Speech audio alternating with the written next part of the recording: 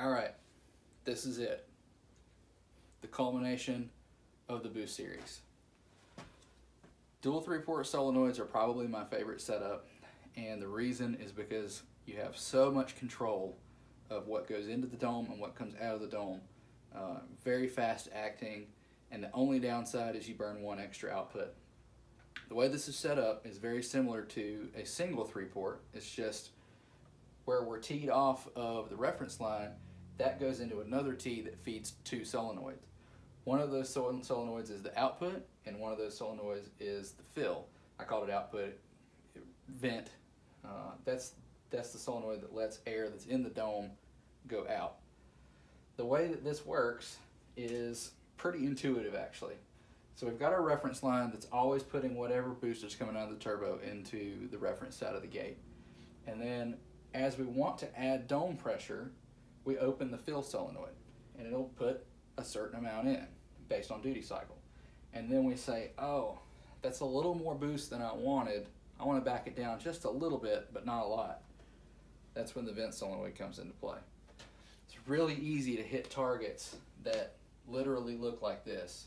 You say, all right, I'm going to start on the trans brake, and I want to make 10 pounds of boost. So we're going to build the 10 pounds of boost, and then you let go of the button, and it's going to ramp up to 15, and you go, oh, I really wanted 14. It can make almost square waves. It's really awesome. So this setup is pretty easy to plumb. A little more costs because you got to buy a second solenoid. And probably the biggest downside to it, if you have a Terminator X style setup, is going to be losing that second output. It's one of those deals where if you don't have a lot of other stuff going on, it usually isn't a problem. But by the time you're going to burn up, if you use closed loop, if you use Holley's closed loop, you're going to burn up an input on your dome sensor. That's with any of these controls from here down. And you're going to end up with two outputs burned to control. So if you got to run things like an electric fan, like most of us are running, if you don't have a standalone controller, then that's going to be your third output. And then if you wanted to do something like run an auxiliary fuel pump, you're out of output. All that said, I'm not trying to talk you out of it. I'm trying to make sure you know what you're doing and before you get too far into this.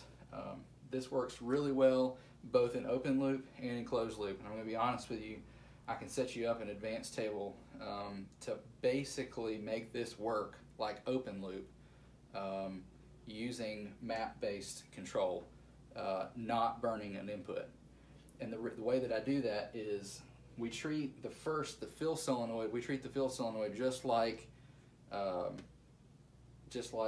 we would treat a 3-port in a standard setup, where we're going to command a duty cycle for a known target boost, and then it's going to apply that to the dome. And then we use a second table that runs the vent solenoid that's going to take your target boost versus your actual boost and create an offset in duty cycle. It runs that solenoid to create that offset so that it hits a flatline boost target. Don't have to use a map-based input, for your dome, but then you end up burning the output on the backside. So it really just is kind of a good option for those of us that have our inputs are already used up for other stuff. If you got, say, nitrous on board and you need to monitor bottle pressure, or say you got a trans brake and a bump button and a rev limit, or a line lock solenoid button, you want to run that through the ECU. There's all sorts of different stuff that might burn up too many inputs so that we can't wrap the map sensor back around to feed the input, or we can't put a dome sensor in. And when that's the case, not a huge deal, because if you got the outputs, you can run dual solenoids. That is pretty much going to conclude my boost control series. Next, I'm going to head into ignition timing. I'm really looking forward to that one.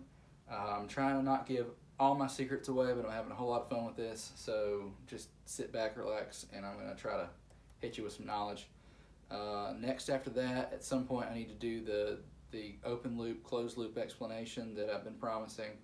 And I'm probably going to do one on idle controls.